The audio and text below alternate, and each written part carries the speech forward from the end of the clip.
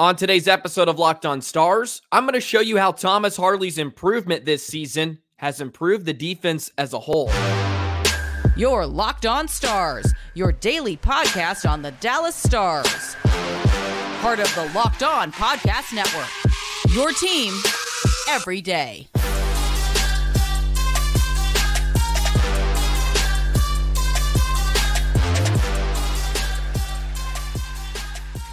Howdy, Stars fans, and welcome back to another episode of Locked On Stars, part of the Locked On Podcast Network, your team every single day. It's a pleasure to be with you. I'm Joey Erickson, former producer, a 105 Through the Fan, and play-by-play voice of the Chippewa Steel. Please be sure to subscribe. We are free and available wherever you get your podcast and on YouTube. And as always, thank you so much for making us a part of your day and making us your first listen. The Dallas Stars have a chance to clinch a playoff spot with a victory tonight over the Vancouver Canucks. The top two teams in the Western Conference battle it out tonight. Another late one, 9 o'clock puck drop. I am thrilled for this contest tonight. We'll preview Vancouver. We'll play Shooting Star on today's episode of Locked On Stars. But I want to start with Thomas Harley and how his improvements has improved the entire defense in terms of the pairings, especially as of late. Some really intriguing numbers coming out of these pairings. Today's episode is brought to you by FanDuel. Make every moment more right now. New customers get $200 in bonus bets with any winning $5 bet. That's $200 if your bet wins. Visit FanDuel.com/lockedon to get started. So I came across this article from The Athletic, and it listed a few of future breakout stars on defense. And there was a couple of names out there. Brock Faber, of course, with the Minnesota Wild, who's a rookie having a wonderful season. Jake Sanderson in Ottawa. And, of course, Thomas Harley is on that list. And they mentioned how Harley has really improved Heiskanen's numbers, or at least improved his pairs numbers when they were put together. So that got me thinking, how do the other pairings grade out, or how have they improved even as of post-trade deadline? Chris Tanev certainly has something to do with it too, and I found it rather intriguing. But I want to begin with Thomas Harley here. And of course, he's established himself as an everyday NHL player. And since he's moved up with Heiskanen, he has really supercharged, that's the adjective The Athletic used, his pairing with Heiskanen. And if you look at a few of these numbers, analytically, this pairing is arguably the best pairing in all of hockey, if you just look at some of the analytics. But the eye test certainly rings true with this one. I'm going to bring up this bar graph. Of course, I'll be sure to explain it to all you audio-only listeners. But it gives certain numbers with Miro and Harley, and then numbers when Heiskanen was without Harley. So if you look at the Corsi for percentage, 60% with Harley. Without Harley, Heiskanen's Corsi for percentage is about 56%. The scoring chances, 61% Heiskanen and Harley. It's down to 57% without Harley. And then you have goals for percentage, 61, about 62% Heiskanen and Harley this season in 478 minutes. And then without Harley, this is the real drastic drop. The goals for percentage goes down to about 44%. Very, very drastic. So that just shows you some of the numbers, the elite numbers that Heiskanen and Harley are having this season. It also mentions how Harley is excellent in transition play. He's one of the best rush defensemen in the National Hockey League this season. So not only does he improve the offensive numbers for Heiskanen and himself, but he is really, really strong defensively, and we know that. And he's added 15 goals, which is tied for fifth among all defensemen, which is a great little cherry on top. But then that got me thinking, how do the other pairs grade out? And how do some other players without their partner now, what were some of their numbers, let's say in November or for the majority of the season? And I thought it was really, really intriguing how now, if you look at Ryan Suter or Esa Lindell, all of their numbers have improved with their new partners. They're not the same without them. And I think it really shows the Stars have found their pairings. They have found something that works and that they can rely on. And having Harley and Heiskanen together gives you that punch. But then you look at Lindell and Tanev now. And of course, Tanev has certainly contributed to the improvement defensively. But some of the numbers for Esa Lindell without Tanev, 48% his Corsi for percentage. With Tanev, it's up to 54. Expected goals for percentage without Tanev at 53%. With Tanev at 59. Scoring chances for percentage without Tanev, 52. It's up to 61 with Tanev. So some drastic improvements there. And that's only 10 games, but that shows some improvement in that small sample. Now, Ryan Suter and Nils Lundkvist. This has been the controversial pairing, it seems like, for Pete DeBoer and the coaching staff.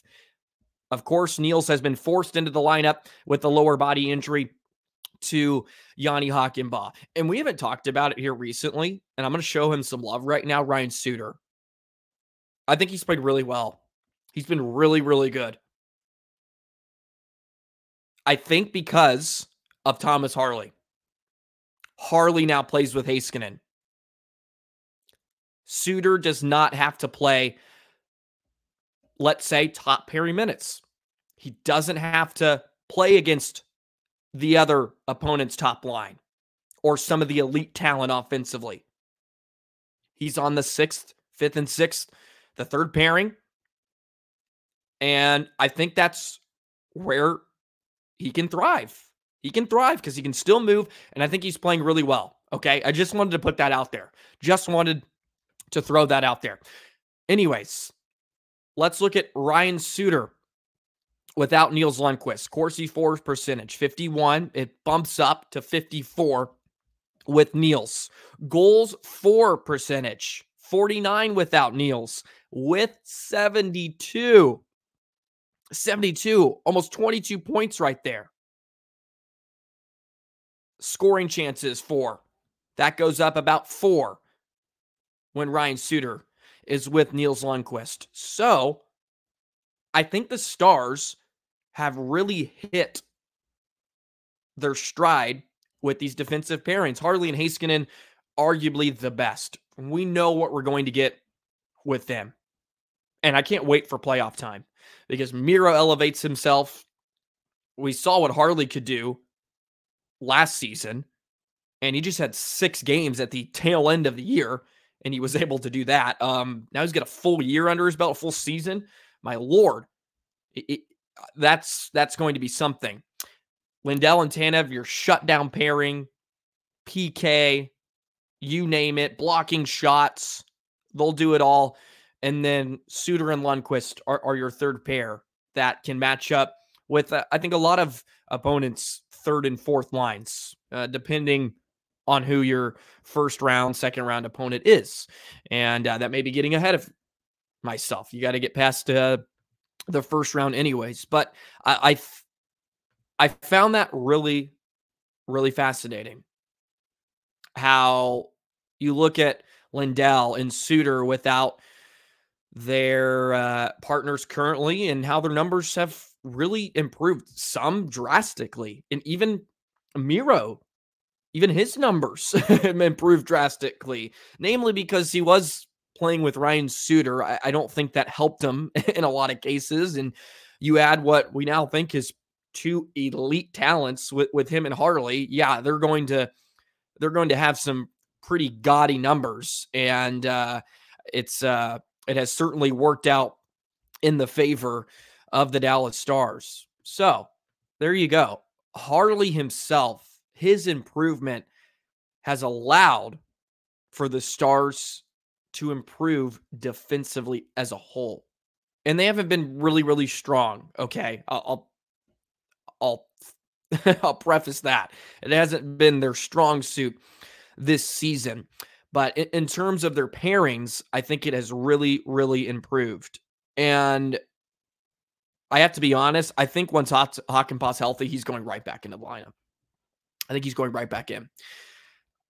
I don't see Nils staying in. And I would love to be wrong.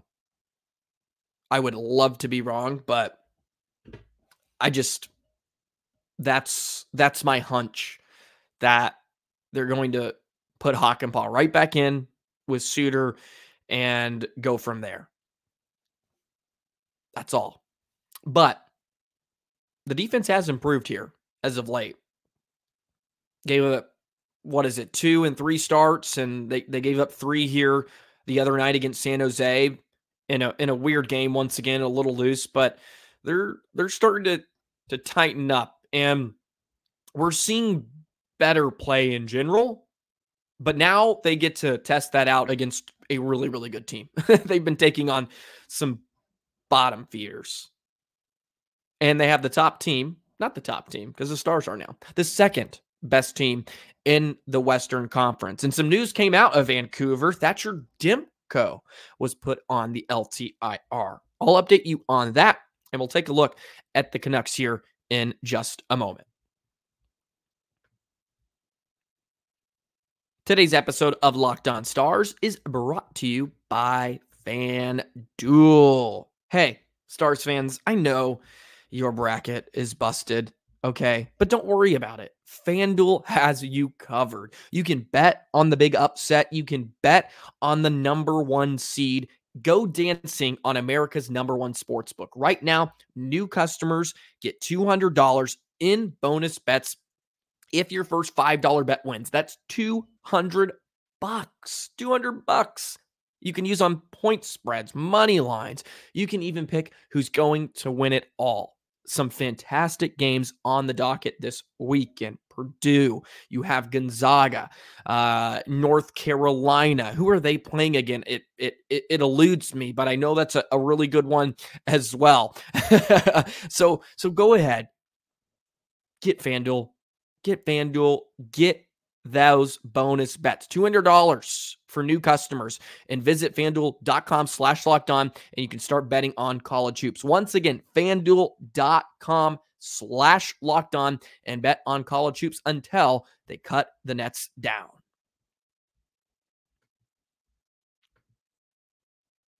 Hey, Stars fans, are you tired of watching your conventional sport debate shows on Fox Sports or ESPN, and they're constantly yelling at each other? Make the switch right now, because Locked On Sports Today is a free 24/7 sports streaming channel programmed for you with the biggest stories without all the screaming. Make the switch. It's free on YouTube as well as free Amazon Fire TV channels app. It's part of the Locked On Podcast Network. Some great stuff. Go ahead and give them a follow. Follow Locked On Stars. Hit that notification bell. Never miss an episode. Your team every single day. A game we're gearing up for the playoffs. Stars have a chance to clinch. There's multiple scenarios, but we're going to worry about one. Win the game.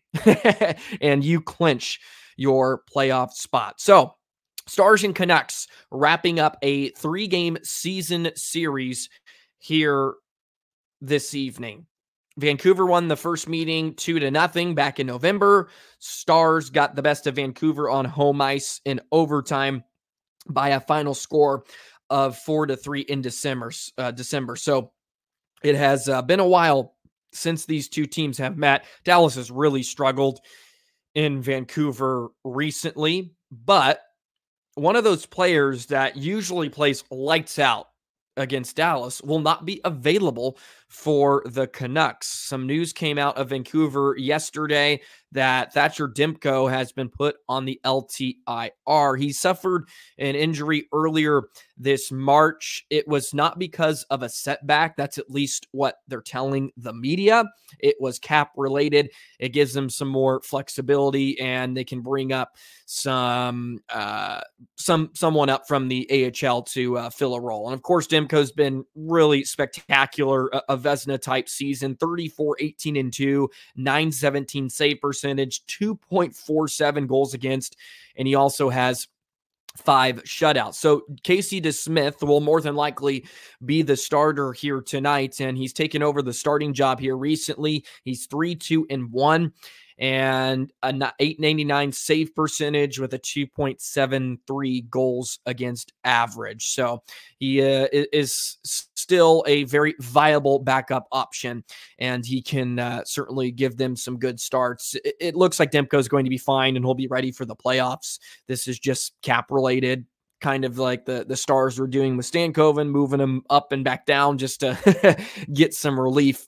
Even if it was just a little bit. They did bring up Arshdeep Bains from the AHL, and they may give him a look here tonight against the Stars. So we will have to see. But Vancouver has been really strong. They've hit some roadblocks here in the last month or so, but they're 7-2-1 in their last 10. And we all know about their talent and the improvements they've made this season. They're 45-19-8, coming off a 3-2 loss at the hands of the Kings, but such a good team. JT Miller is lighting it up this season. He's their leading scorer at 91 points in 72 games. Pettersson's right there at 84. Quinn Hughes, who will be the Norris Trophy winner, I suppose, has 81 points. Just everybody. They're kind of the opposite in terms of their big guys have had monster years, just monster years, littered over the top 25 in NHL scoring. And then you kind of have the Stars where everybody's having like a decent year and no one's within the top 25, but the offense is amazing. Still, the offense is incredible. And Vancouver certainly has an offense that can run and gun with the Stars. They're fifth this season in goals for, and they're fourth with goals against. They just have really strong defending, plus they get great net minding most nights. Zadorov is there, and Quinn Hughes is so good. Tyler Myers, just a great veteran, just so many good pieces, so deep too. I'm really intrigued on how they'll look in the playoffs. I really am, because they have the makings of a really good team. Just talent up front. They have some depth. Their defense is really good, and they have an elite netminder. So really anxiously awaiting their postseason run. They got a good power play, about middle of the pack at 22%. Their PK is something where the Stars can really get at them, just 80% this season, which is about mid-pack as well. But this is a great test for Dallas, coming off a few games where you're not taking on very good opponents. What are they going to look like? I think the first period will be very telling. And hopefully the Stars are on their toes a bit and they don't walk into this one, because Vancouver can hurt you in a hurry. Their line of their line consisting of Garland and Joshua really dominated the Stars back in Dallas in December. It wasn't even your high profile players, but that line with Garland and Joshua had their way with the Stars. So Dallas will certainly need to handle a multitude of different trios, but the Stars now are kind of in their prime, so to speak. They're trending towards the playoffs. It's a much different team since December, and so are the Canucks.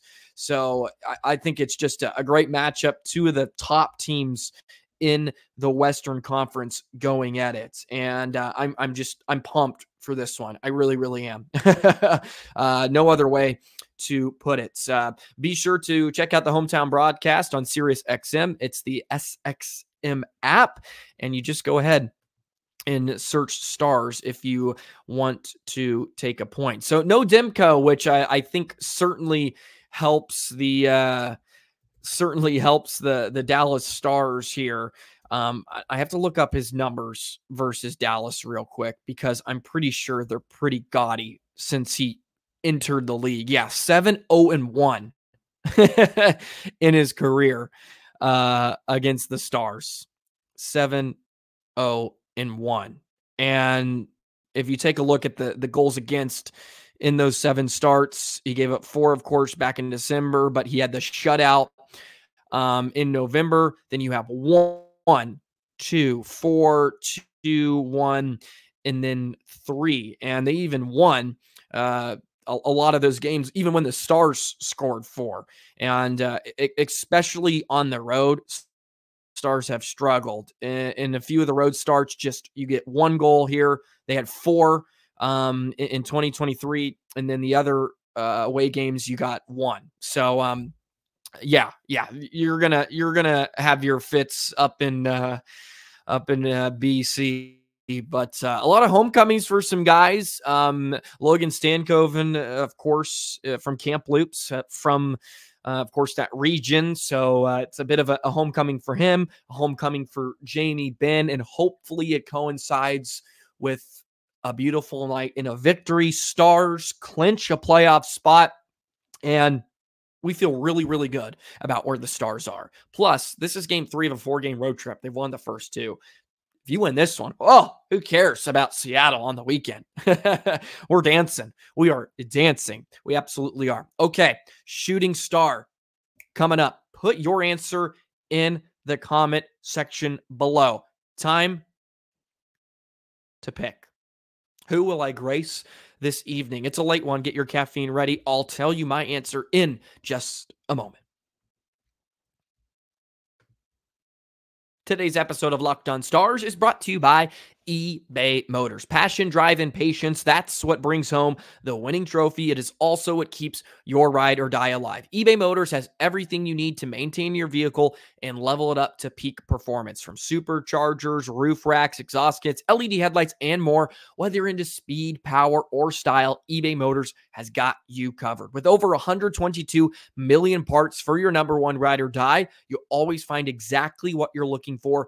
And with eBay Guaranteed Fit, your part is guaranteed to fit your ride every time or your money back. Because with eBay Motors, you're buying rubber, not cash. With all the parts you need at the prices you want, it's easy to turn your car into the MVP and bring home that win. Keep your ride or die alive at ebaymotors.com. Eligible items only. Exclusions apply. eBay Guaranteed Fit only available to U.S. customers. All righty, Shooting Star.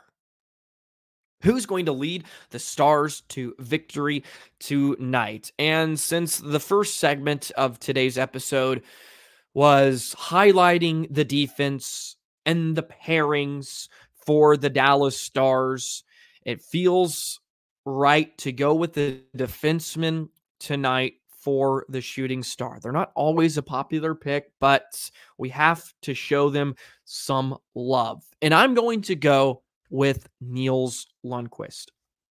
Nils, baby. Give me Nils. It's been a while since he's twickled the twine. Nils Lundkvist makes the difference tonight. The sixth defenseman comes in, tallies a goal, hopefully, maybe a couple of helpers.